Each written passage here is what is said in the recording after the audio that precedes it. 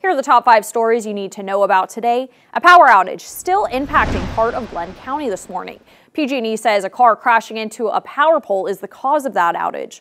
We're working to confirm reports from residents that say 1,100 initially were without power around 9 p.m. Wednesday. We checked the PG&E outage map. Now 71 customers are still without power, though power is scheduled to be restored by 9 a.m.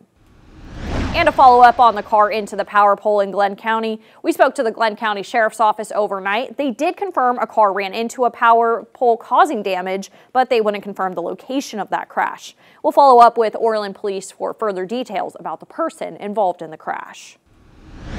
Another day of the Greyhound bus shooting trial. The case is now in the jurors' hands. We've been following this case since the night of the shooting in February 2022. Coleman faces multiple charges of murder and attempted murder for the 2022 shooting. Day 8 of the trial resumes at 8:30 a.m. and reporter Camille Acevedo will be in court all day and bring you the latest on the case tonight on Action News Now.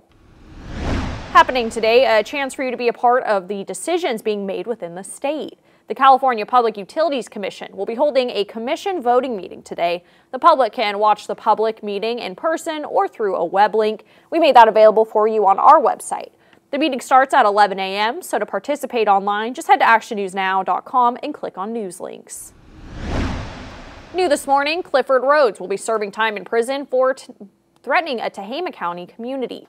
Rhodes stole items from a gas station and rode off on his bike. Afterward, authorities say he went to another business and shattered the glass. Another incident was at an apartment complex where Rhodes became belligerent, and the manager there told Rhodes to leave because he didn't stay there.